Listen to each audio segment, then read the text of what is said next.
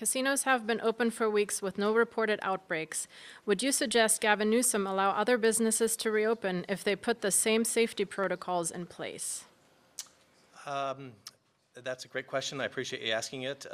We routinely ask all individuals who are reported with COVID-19 where they've been in the 2 weeks prior to the onset of their illness.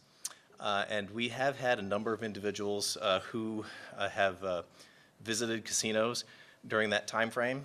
And we do have also some employees of casinos who have come down with COVID.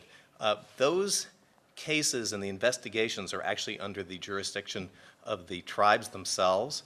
And so questions about outbreaks and the numbers of cases should really go to them.